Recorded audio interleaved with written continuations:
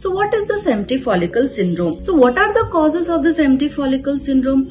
So what are the risk factors of this empty follicle syndrome? Subscribe to our YouTube channel and press the bell icon so that you don't miss any important updates related to infertility. Hello, I'm Dr. Udaya, consultant gynecologist and infertility specialist in the IVF Hospital, Banjara Hills, Hyderabad. Today we are going to discuss a very rare complication which occurs during the IVF treatment, leading to cycle cancellation. It also causes a lot of stress and anxiety both to the patient as well as the treating clinician. It is nothing but empty follicle syndrome. So what is this empty follicle syndrome?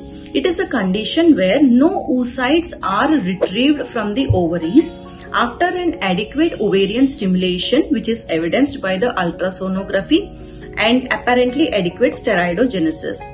What is the incidence of this empty follicle syndrome? It varies between patient to patient and per each IVF cycle, the average being 0.5 to 7% per IVF cycle. So what are the causes of this empty follicle syndrome? The first and the main important cause is any error in administering of the trigger injection.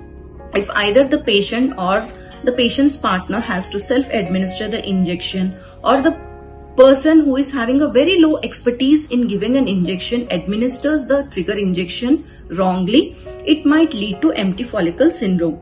The next is the timing of the trigger injection. If the injection is taken too early or if it is taken too late than the prescribed time, it might also lead to this empty follicle syndrome.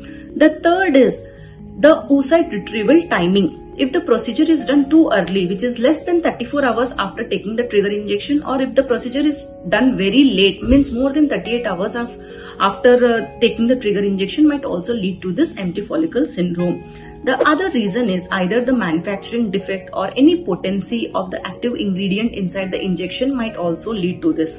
And the last but not the least is bioavailability, means the absorption or the clearance rate also might lead to this empty follicle syndrome.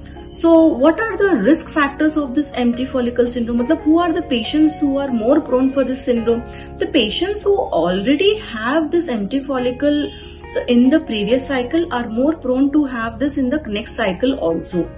The patients who are having an advanced maternal age or who have a very low ovarian reserve, the patients who have a very high BMI, means the patients who are obese, or the patients whose baseline FSH levels are always on a higher side, or the patients who have low levels of estradiol on the day of the trigger.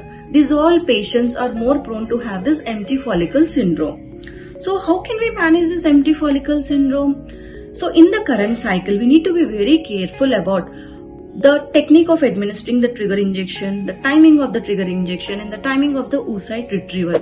And if everything is normal and still the patient is having the empty follicles, what we can do is we can re-trigger, give another trigger to the patient, and we can then aspirate the follicles. So what can we do for the next cycle?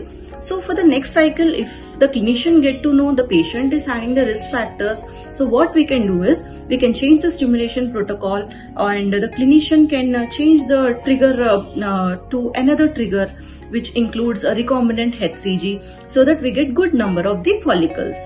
So if you are the patient who are having this empty follicle syndrome, or who are undergoing a repeated IVF cycle cancellation, or if you have any queries and doubts regarding this empty follicle syndrome, do visit a center. Thank you. For more information, visit our website www.indiraivf.com or call 1-800-309-4410. Keep following us and leave your fertility-related questions in the comments below and get answers from Indira IVF doctors.